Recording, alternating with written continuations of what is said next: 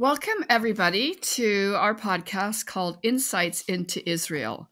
We're very happy to have our guest, Shimon Zemer, back again today, and my co-host, Jeremiah. So, Hi, good welcome to evening both from of Israel. you. Good morning from the States. It's good morning. Always glad to be here. I'm glad to be here. Yes. So, Shimon, since the last time we talked, some significant things have happened, most notably the ceasefire and hostage release. Can you walk us through those events from your position in Israel, what you're hearing, what you may know that we are not hearing through the media? So take a few minutes and tell us how that went and your thoughts about it. The first thing I want to really to explain is to understand the Israeli mentality. The Israeli mentality is a little bit different. I don't want to sound a little bit, like a peacock with my nose up, but really in Israel, I think we treating our people, soldiers, hostages, POWs, wounded people, killed people, we are treating a little bit in a different way. I just want to remind you that only not too many years ago, about 10 years ago, a little bit more, 11 years ago, we released 1,027 terrorists with blood on their hands, means they killed people, they murdered people, they stabbed people, they threw grenades, they shot into people. But we released them only to get back from captivity, to get back one single soldier. His name is Gilad Shalit. And this is the way we are treating. And now, when we try to describe what are the goals of this current war, is first to bring our hostages from Gaza. What it means to bring back our hostages, you have to understand, on October 7th, and I've mentioned, we were caught with no pants, and the Hamas succeeded to penetrate and to conquer 22 places in Israel, including military bases. That will be investigated in the future how it can be. But it happened. They penetrated and killed, murdered 1,400 people, including families, young girls. It was a big party in the area. They were kidnapped, these people. Many of them were murdered. And we were really in shock. Actually, the shock continues until now. I want to show you only two examples out of dozens of examples. Two families, young families. I'm showing it to you here. This is a family, father, mother, and their small children. This is one family. And the second family is this family. Again, it's one of many families. Guys, many of that families were caught in bed, hugging together, shot in their heads. Some of the families were burned together, and then, the Hamas just left them there. Another family, which I want to show you, this is a very famous one. We call them the two Gingy, the two babies. You see the red hair, and look, the mother look. We don't know what happened to the father. The baby was kidnapped as he is 9 months old. Now he's already 10 months old. He's in captivity. And we don't know what about them. The Hamas published that they were kidnapped by another organization, and we don't know anything about it. Now, guys, you can ask each and every Israeli soldier And the soldiers are saying, we running in the battlefield because we want to bring them back. We want to bring them back. This is first thing in our priority, to bring the people back to Israel. And I'm going back to what I've started and to say, this is the Israeli mentality. The Israeli mentality is to take care for the people because this is a small country. Each and every citizen in Israel knows someone, family, friends, relatives. We served in the military together. Each one knows. And you should have seen hostages were brought back, and they were brought back directly to the hospital after they were checked and went back home after a few days. Guys, at the entrance to the village or the city, people stood two lines, like miles, with the Israeli flags welcoming their back home. And now we still have there 136 people. And just the last 2 days, I don't know if you heard the Americans saying, and Israel after them, saying the Hamas didn't want to release the women because they are afraid that it will be published what they did to them. Guys, it was a sexual crime. People were, raped. Then they were taken off their clothes. They were parading, walking, and then they were killed. And just a short movie that was released really just in the last few days. I really hope that you'll succeed. But this is a young girl. Her name is Amit. A-M-I-T. Amit is a beautiful Israeli family name and a personal name as well.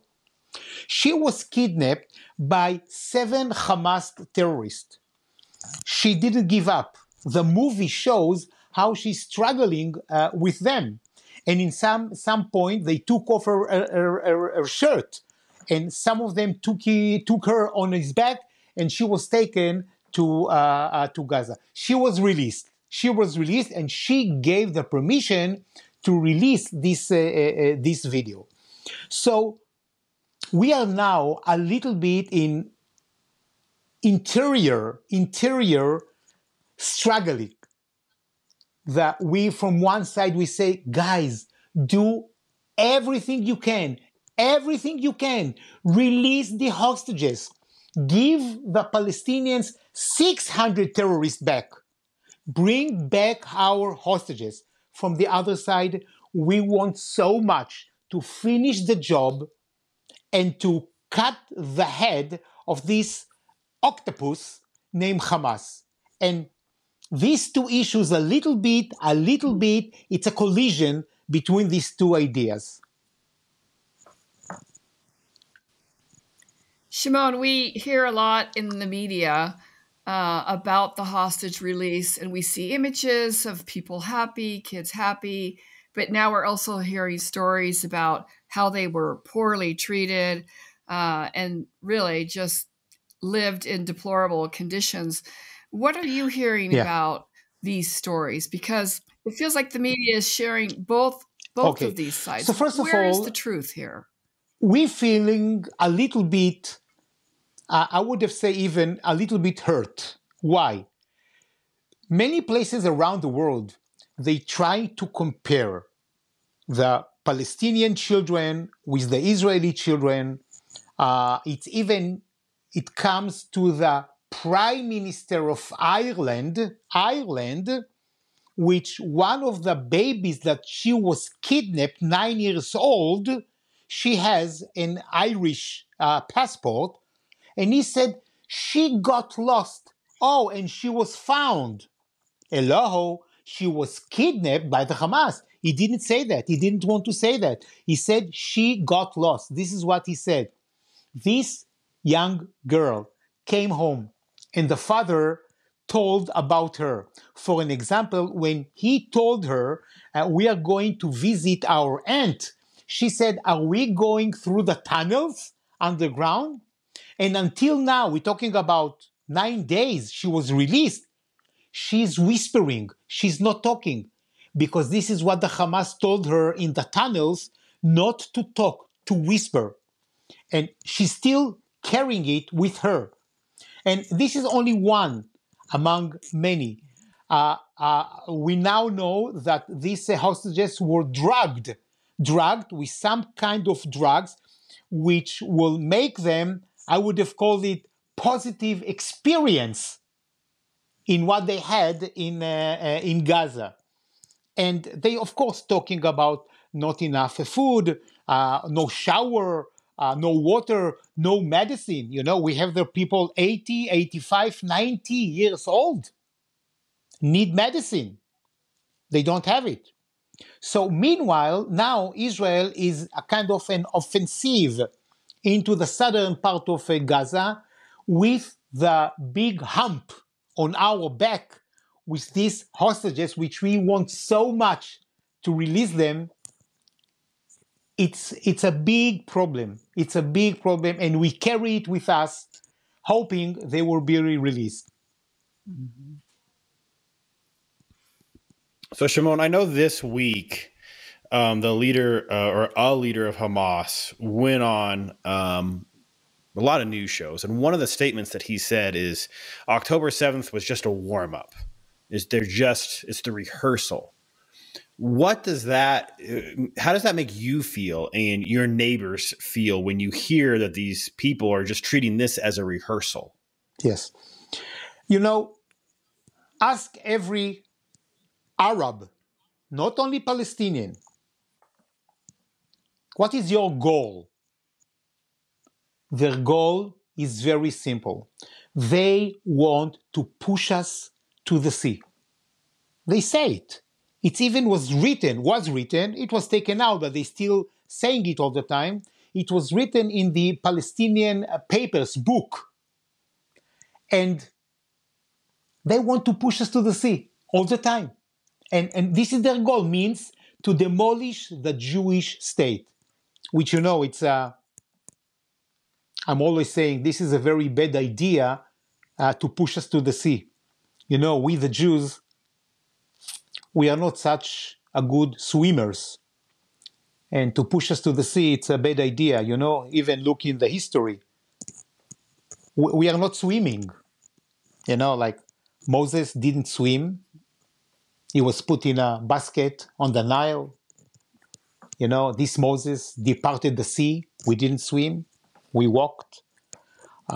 You know, Joshua didn't cross the Jordan River. He departed the Jordan River and recrossed. Jonah didn't swim. He took a ride on a whale. Even Jesus didn't swim. He walked on the water. So we are not good swimmers. We had one, Mark Spitz, you know.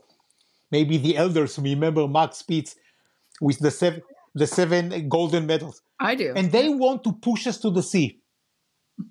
180 million Muslims. All they want to push us to the sea. They want to demolish Israel. This is their goal. And look how many times they did it.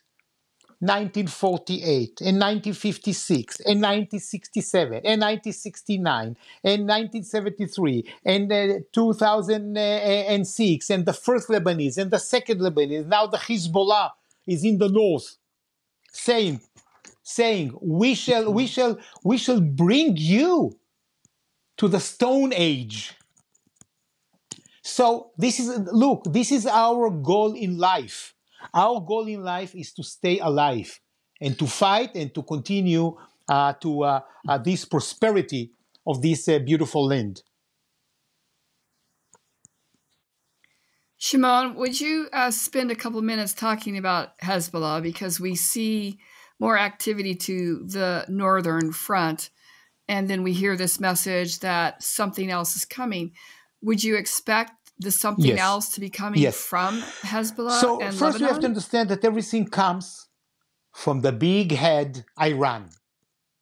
Iran funding the Hamas, Iran funding the Islamic Jihad, Iran funding the Muslims Brotherhood, Iran funding Syria, Iran funding Lebanon, Iran funding Hezbollah.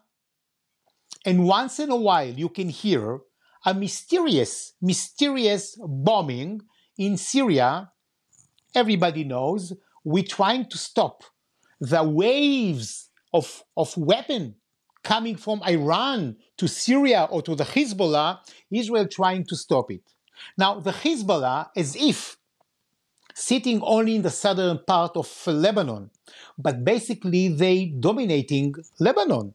They are the leaders of Lebanon. So we actually have a state named Lebanon, which is an independent state, has its own leadership, military, police, and there is a gang named Hezbollah, which it's 10 times stronger than the Lebanese military. Someone in Lebanon will try to whisper against the Hezbollah in 2 seconds. He's dead. The Hezbollah succeeded in the last years to be armed. Almost 150,000 missiles. Guys, the Hamas is a fluffy white pussycat next to the Hezbollah. We know, I can tell you, if it will be with the Hezbollah, and tens of thousands of rockets and missiles will be launched from Hezbollah to Israel, we are talking here in Israel enormous number of casualties, which we've never knew about it before. And we all know it will be big, it will be vicious, it will be bad. We will win, but the price will be huge. The price will be huge. So Shimon, hearing about the earlier, you're talking essentially framing up the different approaches to being and life that Israel takes versus Hamas and clearly Hezbollah take. And I read this story, which I'd like to get your reaction of, about an Israeli doctor who operated on one of the leaders of Hamas and brain surgery, removed a tumor. So because they had to come to Israel to get that treatment. And now his nephew was taken hostage. I mean, to me, that story just encapsulates the two postures. We will help you. We will save you. We will use our riches and our strength to take care of you. And you kidnap our children. So the person is, is the leader of Hamas. And Yahya Sinwar is the leader of the Hamas. And yes, and by the way, he was in the Israeli prison. And he was released among the 1,027 terrorists. He was released. And back then, he was a little bit kind of an exception of the others. You know, all the terrorists were released after they signed a document which they declaring we are not going to use any more terror against Israel. He didn't sign. He said, no, I'm not signing that. And yet he was released. And he became the leader of the Hamas. But when he was in Israel, he was in hospital. Yes, he was a tumor in his brain. Hania is also one of the leaders of the Hamas. And his nephew, a young girl, she was treated in Israeli hospital. They tried to keep it as a secret, but it was published. And she was taken out from there. So still, we taking care of them. Until now, from Gaza, children being taken into Israeli hospitals to be taken care. But you see, again, this is Israel. You know, in Syria, it was a civil war, still a civil war. Yeah. You know that until maybe a year or 2 years, we had in Israeli hospital in the north a special department in the basement of the hospital, which they treated 120 Syrians which wounded in the war, were taken to Israel to be treated. The UN brought them to Israel. It's a kind of, everybody knows, but soldiers guarding the place, no one can go in, we don't know who are they. But many of the Syrians being taken care in Israel. Some of them are Syrian soldiers, which the UN brought it to Israel, and we taking care of them. So yeah, it's a true story. Yahya Sinwar, he was operated in his head, and the tumor was taken out. So what do people think? Do they think what do your friends think? Should Israel continue this model of compassion in some of these moments, or should all of that be shut off? What's the talk there? No. This is Israeli DNA. No, Israel will never stop that. Israel will never stop. We have, by the way, a big argument in Israel now is two things. One, we have Hamas terrorists, which October 7th murdered Israelis, wounded by Israeli soldiers, and were taken to Israeli hospitals to be treated there. Operations, being hospitalized, And yes, were demonstrations. Again, next to one of the hospitals in Jerusalem, young Israelis demonstrated, said, hello, these people killed, raped, murdered Israelis. Now they're in the Israeli hospital. Very good food, very good conditions. That's how it goes. So you said it's a part of Israeli DNA. Absolutely. Tell me about that. Why? How did? I think it's more the Jewish DNA. Okay. Jewish DNA. Yeah. It's this is why so many. The movie show 2.5 Men. 2.5 Men. Yeah. I've never watched it, but yeah.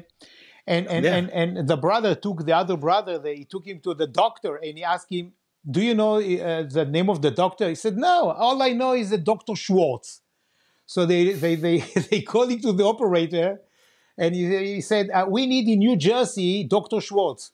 And she said, "We have more than 500 Dr. Schwartz in New Jersey. So I need it only in this street.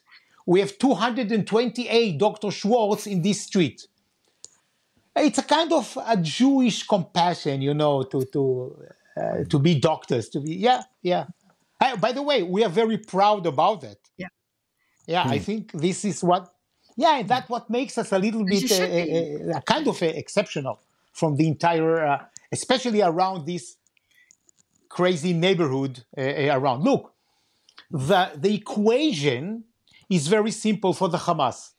As many local Gazians, people from Gaza, will be killed for Yahya Sinwar, the leader of the Hamas, and the leadership of the Hamas, it's better. It's better. This is for them. The world will stand up and ask Israel, stop it, stop it, stop it, stop it. For them, as many people being killed, it's better. Shimon, talking about what the world is saying and the pressure you're receiving, even from the U.S. and definitely from the UN, what do you think this next phase of the war will be like?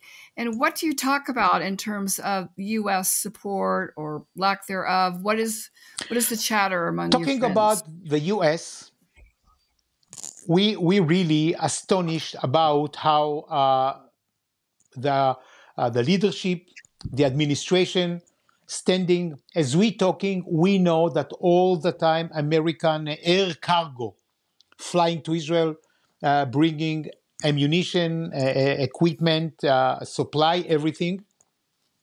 But we know there is a limitation. We know it will come the time that Antony Blinken will come and say, "Dear Israelis, that's it. Too many people from Gaza were killed. We don't see anything in the future. And the worst thing, we don't know what you are going to do in Gaza after the war. Israel said, we don't want to rule there. We don't want the Palestinian authorities will rule there. Because the Palestinian authorities are actually encouraging terrorism. You know, today, there is a story, today, you know, each Palestinian that killed Israelis, Jews, and he is in jail, he is getting, I think, about $5,000 a month. Today it was published that one of the terrorists in prison doesn't want to be released from prison because his family needs the money. So he wants to stay in prison. Not Why we are are, you the paying the Palestinians are paying to them. prisoners? Like, what's The that? No, we? Oh, the No, we are not paying. Palestinians. No, I see. no, no, no. Yeah. The Well, I'm Palestinian, sorry. you I know, just the condition you misunderstood have to that they're kill a getting paid. Jew, you getting the money. Iran paid that. Israel tried to take down, to reduce this money from the taxes that Israel paying to the Palestinian. It didn't work.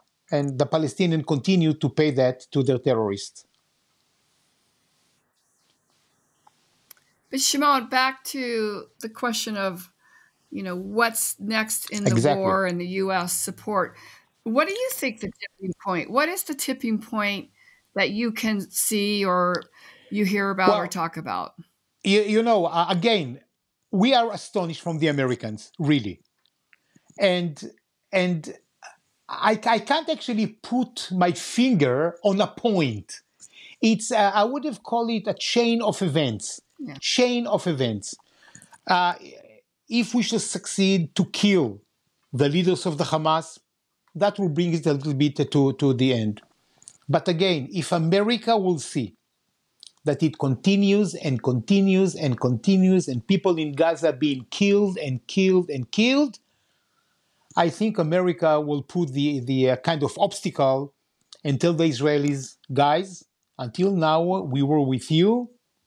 Now you have to stop. It can come, and I don't know what we shall do. I really don't know what we shall do. Yeah, I saw a quote by Jared Kushner, because when the previous administration, he was trying to negotiate just some more structural peace in the region. And he talked about when he would meet with Israel's prime minister, he would fly over on just your national airline. And when he would meet with the other leadership, they'd fly, like Hamas, they fly over on their private jets. And how were they getting the funding for the private jets? It was the aid. They were siphoning off the aid dollars to pay for their lavish lifestyles. And meanwhile, here's Israel just coming over on their jet, just booking an airline ticket to come and meet. And I think that's another way that's fascinating of this frame up of, yes. And the reason why I bring that up is we have, it is hard for any human to see a bunch of humans suffering. And we are inundated with humans suffering in Gaza. I don't think anybody's doubting there's a lot of suffering going on right now in Gaza. Now, the how and why, I would say, give back the hostages and the suffering probably stops pretty quickly, right?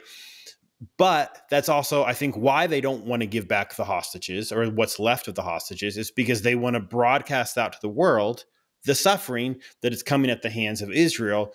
And again, it's amazing to me. Everybody's like, ceasefire, ceasefire, ceasefire. There was a ceasefire until October 7th. What do you feel internally? What does your wife feel internally? What do your kids feel internally when you know that you're being made out to be the villain, when you were the victims just trying to reestablish the peace that was there? So we said something very simple. On each 10 released hostages, you'll get a kind of a day of ceasefire. For them, every day of ceasefire is oxygen. They can organize, they can get oil, they can get gas, they can get water, they can get food. They had 10 days.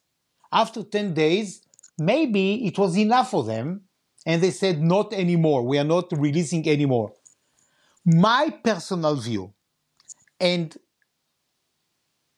I hope I'm being mistaken, I hope, God forbid, and I hope I'm being mistaken, I think they are not releasing anymore from two reasons. One, they don't want to let the young girl to go out, all these young girls, and to publish what happened to them. And I think not all of them are alive. 2 hours ago, it was a meeting between the prime minister and his staff with all the groups of the families of the hostages, including the hostages that were released. And the prime minister said, I cannot promise to you that I'm going to bring everybody.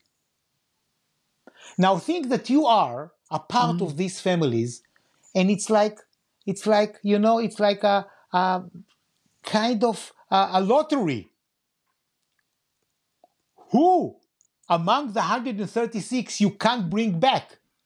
It's my family, it's his daughter, it's his nephew, it's his grandson, it's his grandfather. Who? We don't know. And he said specifically, I'm not sure I will be able to bring everybody back from Gaza.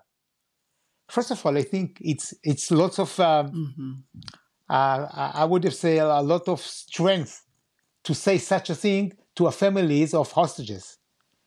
And we're trying to put ourselves instead of them. And from one side you say, I want to kill all these Hamas leaders. But if it was my grandson in the Hamas hand, I would have said, I don't want a war. I want my grandson back. Stop the war. Give them 100 days of ceasefire, not 10 days. So it's really a big issue here. And this is what really ripped us. You want to fight and to kill them. You want to stop it and to release the hostages. But he was brave enough to say, I'm not sure I'm going to bring all the hostages back. That's a big issue. You think when you hear the hostages' stories, will they be more forthcoming about their stories? Because I know they're in shock, but we need to hear those stories because we see a lot of stories about what's happening in Hamas and the humanitarian crisis and how people are displaced, and sick, and dying. But on the other side, what happened to the hostages is equally as important to tell that story. It just feels like it's slow in coming. You should have heard I know there's probably interviews reasons why. with the families of the hostages that came back. And the common answer will be by them, we can't talk about it. We cannot talk, we are not allowed to talk about it because it can hurt the hostages there. And we know that horrible things. Look, what can be good with the hostages after 1,400 people were killed, babies were murdered, chopped heads, pregnant women were stabbed, young girls were raped and then killed. Now they will come to Gaza as hostages and they will be in the Hilton 5 stars? No. They will be underground, starved, no medicine, but yet the idea was told to the families, don't talk about it. Don't talk. And why do you think that is? What is the, what's the Because fear if I of them had sharing their stories? Someone from my family, let's say my daughter, 20 years old, she's in Gaza. And another hostage that was released, she will publish in the media, that what the Hamas are doing every night. They raped her. She's naked. She doesn't have food. She's been tortured. They beat her. What would I say? I will commit suicide. I can't handle that. So the order was, do not talk about it. Do not talk about. We know horrible things happen there, but do not talk about it. Look, the time will come and everything will be published. Meanwhile, do not talk about it. This is also, it's a democracy. But people know in Israel what it means. Don't talk about it. Hold it. Yeah. Mm-hmm. Yeah, I agree. It's bizarre because on one hand, we feel like Israel needs to have a counterfactual out there to all of the pro-Hamas messaging going on. But I heard this thought the other day that I thought was really interesting. And it's the same thing that you were saying, like, how can anything good be happening there when we know we have GoPro footage? We know what they did inside of Israel. And there's a semantics thing that it was actually Douglas Murray, he said 40 babies were beheaded by Hamas. And then somebody came back to him and argued, well, it wasn't 40. And he's like, you're actually going to argue about the number? The number? If it's one, the moral high ground has been lost. It's that simple. And I find that that's where, how do we reframe the conversations of ceasefire? Well, no, there was a ceasefire. Oh, not that many babies were murdered. Okay, not that many. Okay, well, the hostages are treated well. Even say the hostages were. I'm with you, Shimon. I don't think they are. But even if they were, there's still 1,400 dead bodies inside of Israel. Like, so at no point is it like there's moral justification for any of this. Like, this is clearly stated by the Hamas leadership. This is a warm up. This our river to the sea, river to the sea. It's very clear and implicit what has to happen, and I find it so bizarre that we're arguing of how badly were the hostages treated. It's like, they're hostages. The problem is in the name. They're hostages. Like, who takes hostages? Who take babies? Babies, old people, old women. Who is taking them? Jeremiah, to your point, I think we're looking for something to point to that shows exactly how bad Hamas is beyond the 1,400, because they're throwing out numbers like 10,000 people have died and all these people are displaced, and it's a humanitarian crisis. So it's weird, but those are the messages you're hearing. How many people died the first day? How many people have died since they started the war in Gaza? How many prisoners are there? How many have been released?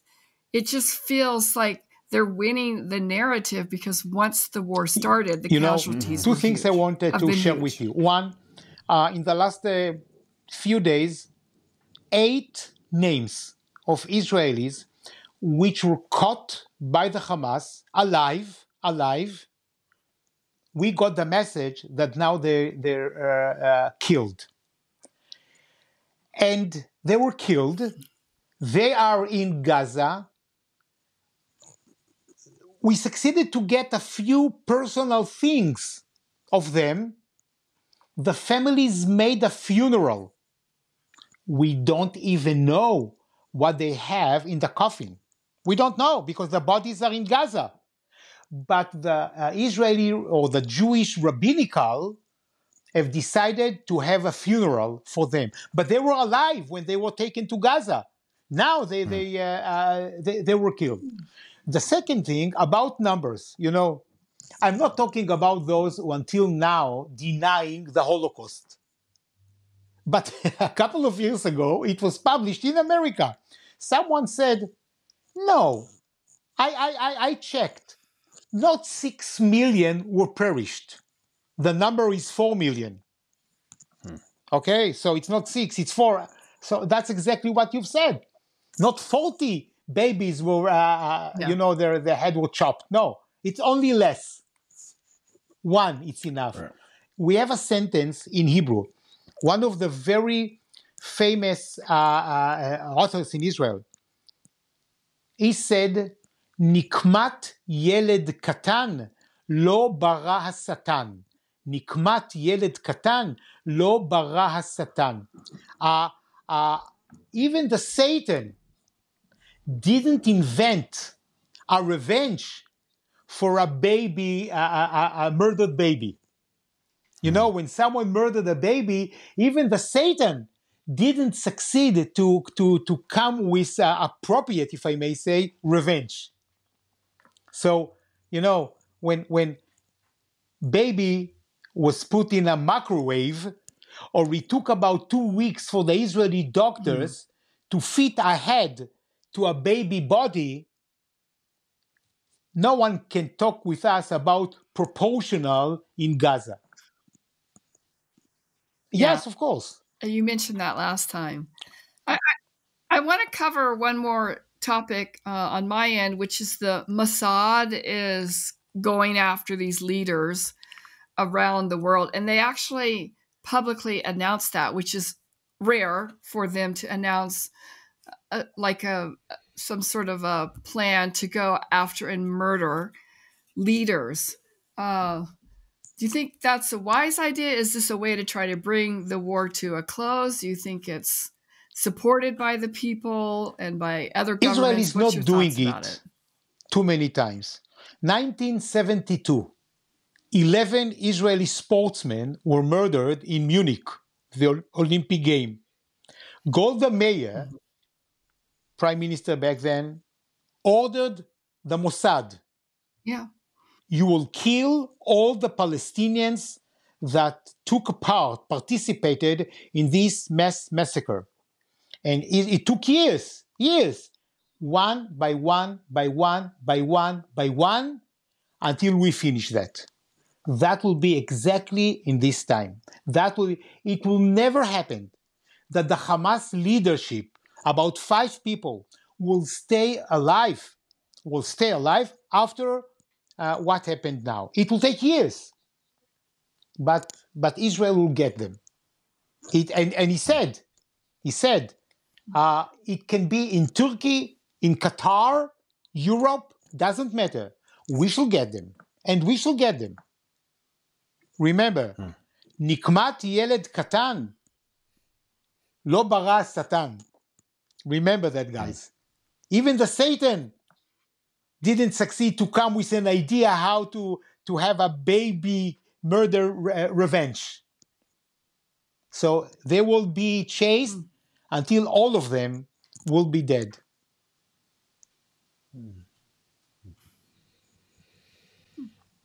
And we hope good days will come. So Shimon, you're Yes. you said Sunday, you're about to celebrate Hanukkah. Yes, right? from Sunday. From Sunday. So what's it like to live with this beautiful holiday in the backdrop of this war that your country's in the middle of? So in that holiday, a few traditions. We are lighting candles every day, another candle among the 8. We are having what we are calling the sufganiya, kind of a cake. Yeah, you know, like children singing, children getting their money, the money pocket. Pocket money or money pocket? Pocket money. Pocket money. Yeah. And Pocket money. But of course, while we shall celebrate with our grandchildren, soldiers are running in the battlefield in Gaza. So of course, it won't be the same. It's a very family holiday. It will be different this time. Shimon, I was with a group of people last night. I think all of them are Jewish. And they were talking about starting to travel back to Israel. Like they have trips planned in February and March. And what is your feeling about resurrecting tourism there? Like, what do you think the timeline will be? We don't know. Look, now they're talking about weeks until it will be ending with Gaza. Then we're starting with the north, which is going to be No one can go to Sea of Galilee. No one can go to Caesarea Philippi. No one can go to Mount of Beatitude because it's under rockets and missiles. And only when after everything will be finished, then we shall begin to organize the tours. Who knows? Who knows? Who knows? We still have a tour which wasn't canceled yet, right? Okay. So yes, that's in September. I think the thing is that everybody's really expressing their desire to support Israel, and they think one way to do it is to go back as tourists. That's my life. That's what they're thinking. Well, we'll get you some more tours while we're at it. Okay, Jeremiah, do you have anything? I just would love to, any concluding Shimon, it's been a kind of a heavy time today. Ali even feels heavier than last time we did this, which is the subject matter is just not just dark, right? It's just encountering pure evil is hard. Yeah. Do you have perhaps a Hanukkah wish or a Hanukkah prayer for us to give us hope, give yourself hope? Yes. Two things. I want all the hostages back to Israel, and I want all the soldiers to come safe back to their families. Only today, 7 soldiers were killed in the battle of in Gaza. Each one is heartbreaking. Each one is, it's the whole family of Israel behind. When they said he is from, let's say, from this and that village, everybody knows this village. Everybody knows people from this village. So it's all like kind of a big family. So I really, really wish all the soldiers will come back safe. And of course, the hostages will come back to Israel. Sure. That's the only two. I'm very modest, by the way. This is what I'm asking. Thank you. Shimon, thank you so much. It's so important to get this information out, and we're so happy to have these conversations with you. And we will pray for the soldiers and for the hostages and their families. Thank you so much, guys. We're thinking about you every day.